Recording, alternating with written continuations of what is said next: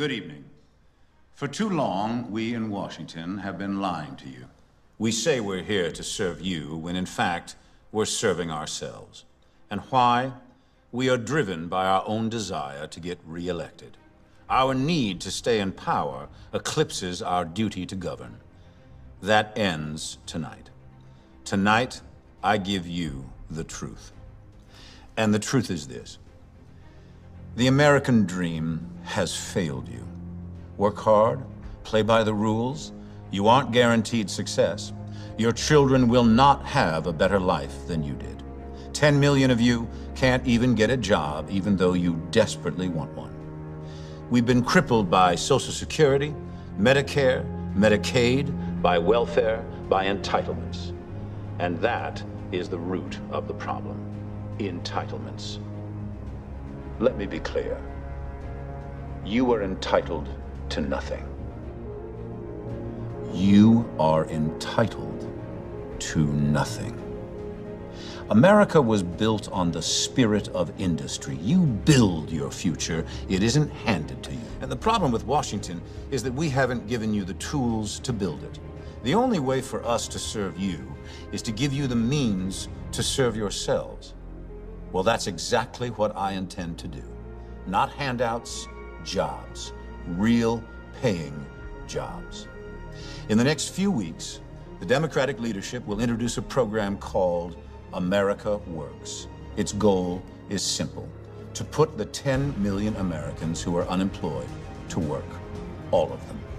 If you want a job, you get one. The cost is $500 billion. Now, that's a lot of money. To pay for it, we'll need to rethink Social Security, health care, and benefits from the ground up. We can't maintain the welfare state as we know it. Now, that's not a popular thing to say. Anyone running for office wouldn't dare utter those words. Every advisor and consultant and staff member would beg a presidential candidate not to say them. But I can say them, because I will not be seeking the Democratic nomination in 2016. Candidates are cautious.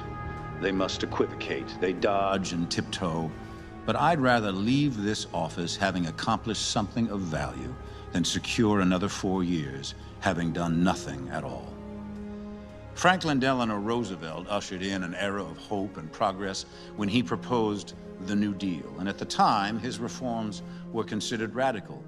But he once said, "This country demands bold, persistent experimentation. It is common sense to take a method and try it, and if it fails, admit it frankly and try another. But above all, try something."